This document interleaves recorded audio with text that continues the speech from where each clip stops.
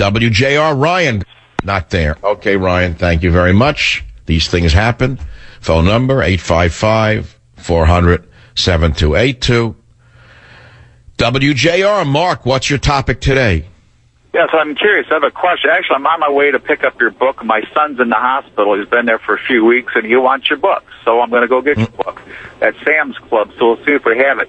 A question I want to pose out there is that Karl Marx, the father of communism, it said quite a long time ago in his writings that his goal was the elimination of Western/Christian civilization, and a couple of ways in doing it was, oddly enough, free trade and open borders. My question, and this is a question because I don't have the answer, is who is to gain by creating a Christian-Muslim war? Because it's Europe and America that are being ceded. And if they quit... Well, what's interesting is that the Europeans are not invading Arab nations, are they? Western world. Do you know anywhere on earth where Europeans are invading Arab nations and imposing Christianity on them? You know anywhere where that's happening? By a war between the two. No, we are losing the new crusade. The new crusade is that of Islam once again invading Christian lands and trying to impose their religion upon Christians. It's that simple. That's what's going on. It's going on around the world. It's not the first crusade. It's probably the fourth crusade. And the only thing that will stop the fourth crusade is what stopped the first three crusades, which is that when Christians stand up and say, no more, you're not taking over our countries. Does that answer your question? No one's to gain by the war. But that doesn't stop warmongers from wanting to create war. Thank you for the call. I mean, you're speechless in Gaza. I get it. I'll be back in a minute to take the calls right here on the Savage Nation. Join the Savage Nation. Call now, 855-400-SAVAGE, 855-400-7282. Savage. My Savage Nation is sponsored by SwissAmerica.com, the only company I trust to protect my wealth with gold and silver. Call 800-BUYCO.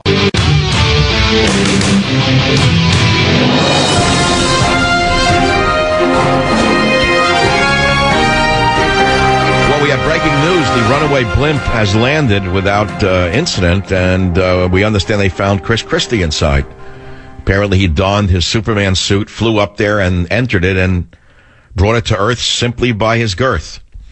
And that's the breaking news on the Savage Nation. Sorry, couldn't resist combining the blimp story with you-know-who. Just for having some fun. You know, tonight are the debates. You think I'm going to watch them? Are you going to watch them tonight? Does anyone really care after all of these debates? Again, we're going to watch another Republican debate? For what reason? What are you going to watch it for tonight? I really want to know. In addition to talking about Government Zero, which will do, your experiences, let's move on to the news. Are you going to watch the debates tonight? I don't think I'm going to watch them. I'll get the sound bites from it tomorrow. What do I care, really? You know what it's going to be. It's going to be them piling on Trump. It's going to be Carson suddenly preening because he's suddenly a great candidate. A man who's never run a Band-Aid stand. Man never sold Band-Aids. How can he run a country? Look what a community organizer has done to America, man with no business experience.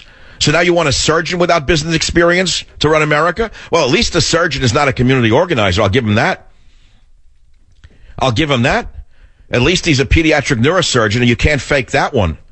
You know what I'm saying? That's not ethnic studies where you can give yourself an A and write an article for your own journal. I mean, either you cut the mustard, as we used to say when I was in college, or you don't. He cuts the mustard. Fine man. Love him. Not presidential material. And I want to say something else about Ben Carson.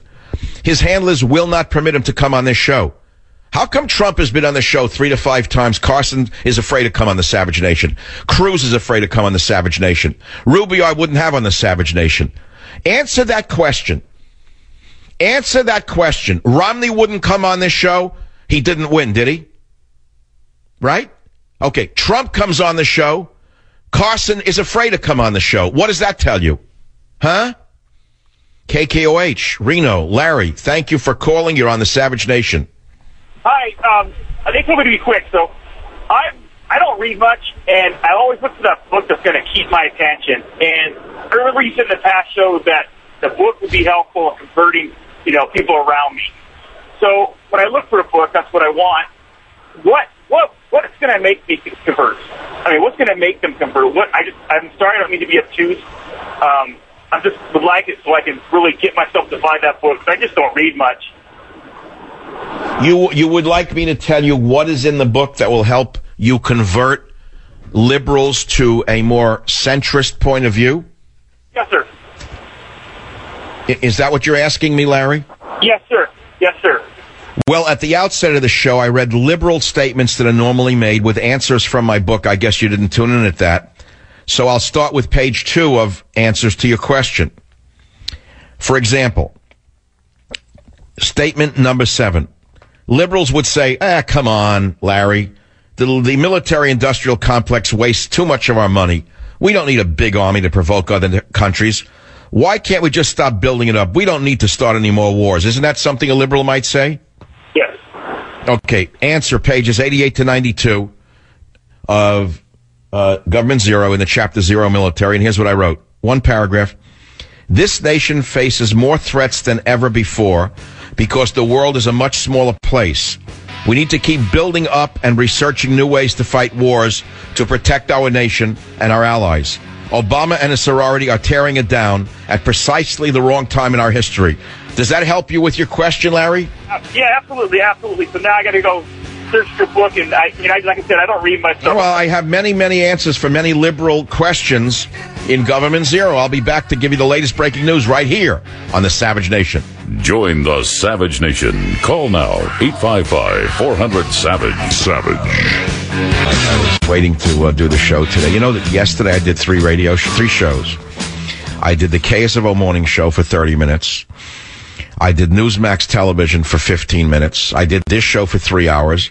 I had more energy than I knew what to do with last night. Do you know that? Go explain it. People think that stress hurts you. I've got a little news for you. I found the opposite to be true. Managed stress actually is good for you, in plain English. It motivates you. It stimulates you. It cleans out your arteries. It opens up your brain. You sit around waiting, I don't want to get a stroke. I don't want to get a heart attack. I'll take it easy. You know what taking it easy leads to? It takes you down. It's that simple. Let's take some callers. Rich on KSFO. Thanks for calling out of San Francisco. What's on your mind? Thanks for taking my call. Yesterday's show, you shared a list of 40 things that we should do to help fix America.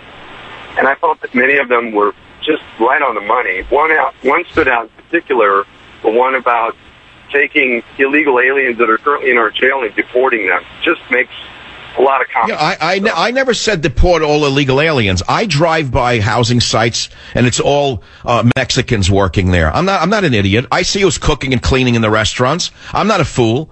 But when I see that 1/3 of all prisoners are illegal aliens, why don't we do the commonsensical thing? Deport them out of the prisons. Sure. I think that makes total... Now, is that a conservative idea that I have, a liberal idea, or a common sense idea? It's a total common sense idea, Mike. Total common sense. Now, I see by the board that you say you're a liberal. Is that correct? I am. Okay. Some of my best friends were liberals. Of course, I dropped them all. No, I'm just joking. Well, let me go through some of the other points, and let's see what you as a liberal think. 4, repeal the anchor babies law.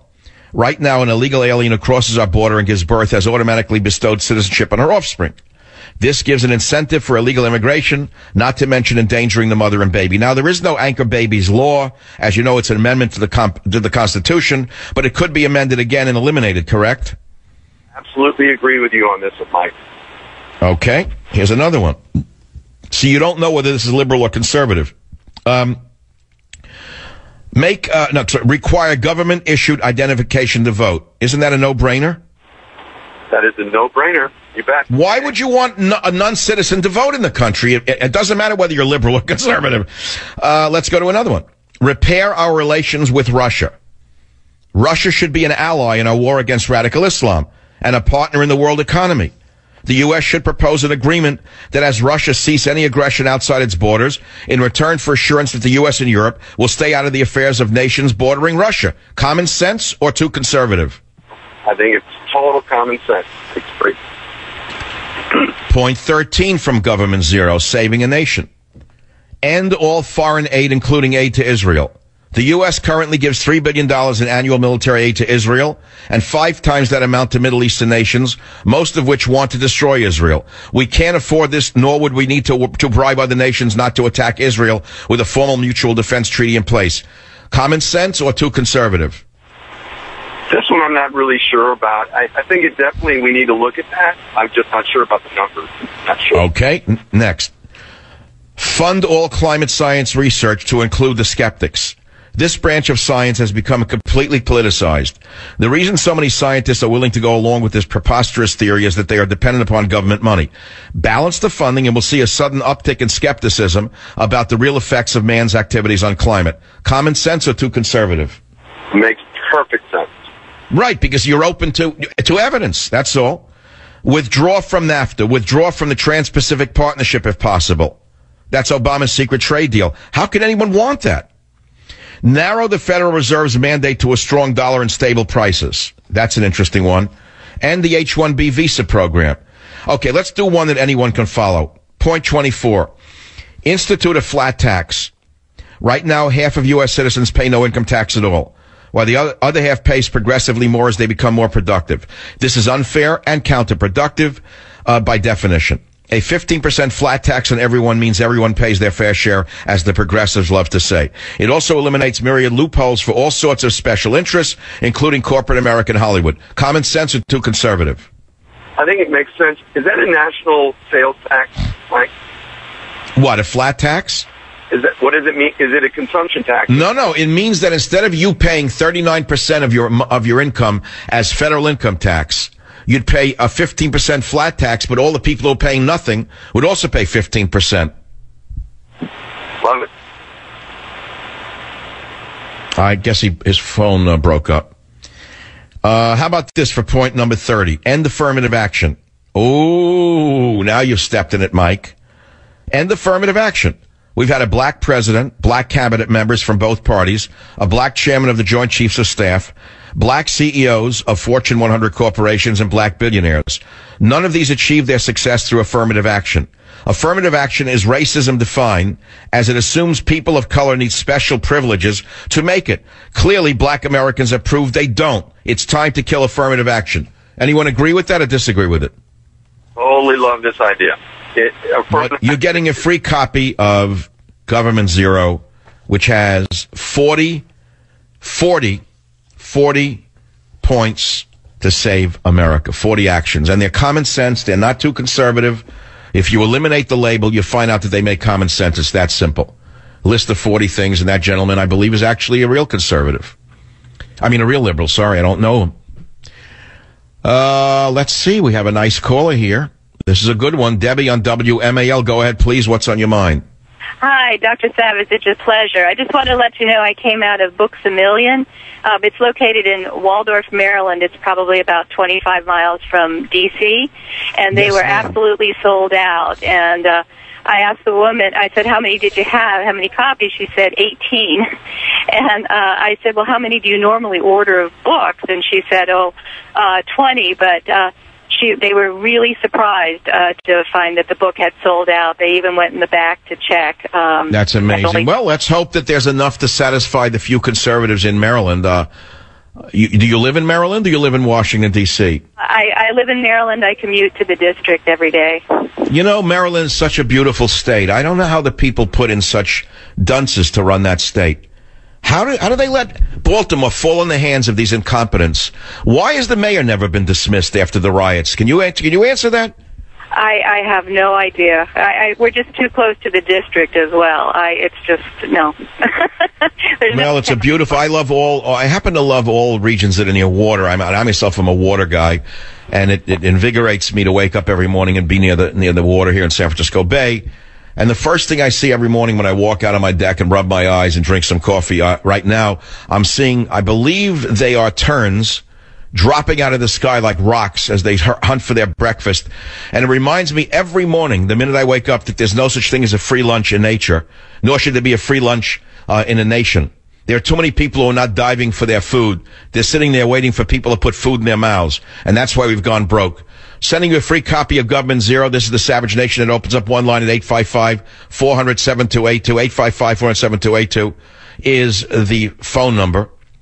We can talk about the news as well as your experiences with looking for Government Zero. Oh, here's a good one. David on WABC. David, what are you reporting from the field? Right, this is David in